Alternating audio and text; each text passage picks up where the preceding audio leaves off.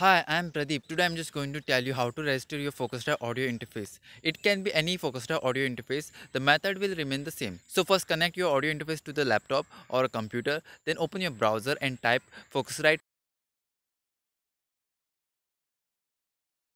and enter. Then click on first link, that is focusrite.com. Then click on support and then click on get started. And then in the first step you have to select the product range which you have purchased. So I purchased the Scarlett 3rd generation. And then in the step 2 you have to select the product. So I purchased the Scarlett Solo. Then whichever the product you are using, that will show over here. So this is the Focusrite Scarlett Solo 3rd generation. And then click on let's get you started. Then you will going to get like this interface. You have to scroll down. If you want to read this, then you can read.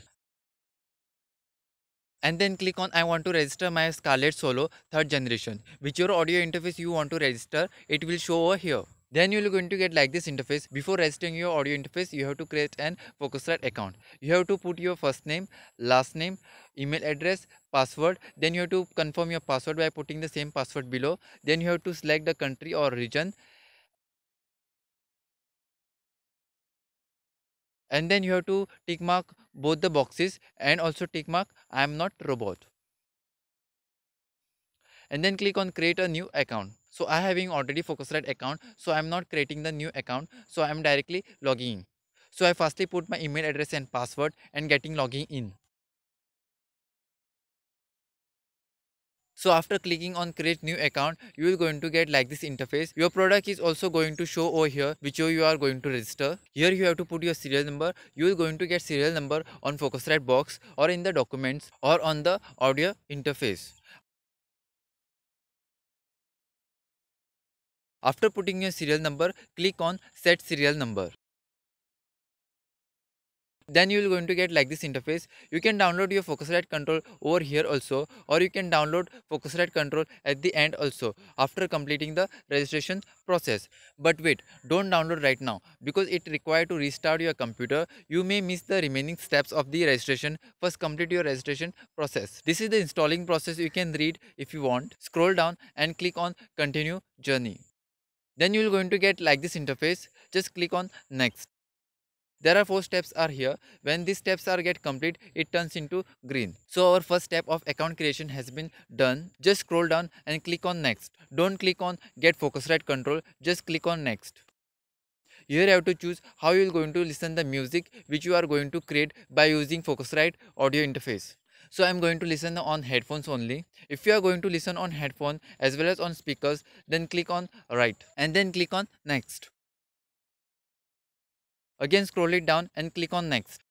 So here you have to choose which software or DAW you will going to use to make music. Whether you are going to use regular DAW which you are using earlier, or you are going to use Ableton Live or Pro Tool first, or you are just going to use audio interface for listening music. I am clicking on first option because I have already installed the DAW whichever I want. You can click on the option according to your needs and then click on next. Here if you don't know how to connect your audio interface to your DAW, then you can click on first option. In this case the DAW which they are going to show you, it may be a different from your DAW. Your DAW maybe have a different process of connecting. So I know how to connect the audio interface to my DAW, so I am choosing the second option. Then click on next.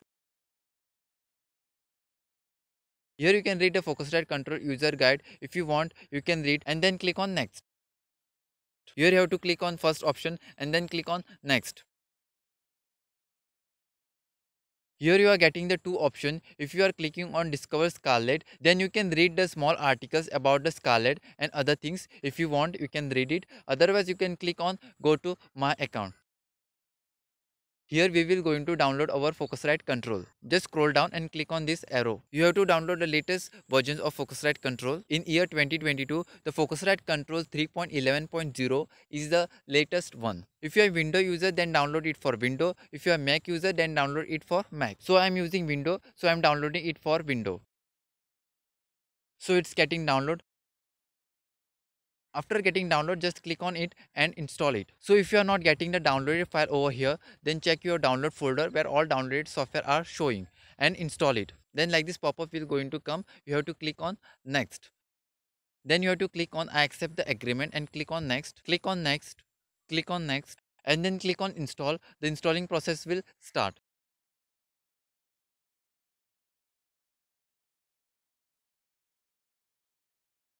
So here you have to select the first option. By default it's coming. If it is not coming, then you have to select the first option to install the Focusrite control on your computer, and then click on finish. Your computer will going to get restart. If you don't want to restart your computer now, then you can click on second option and click on finish. Whenever you will going to restart your computer, automatically Focusrite control will going to get installed on your computer.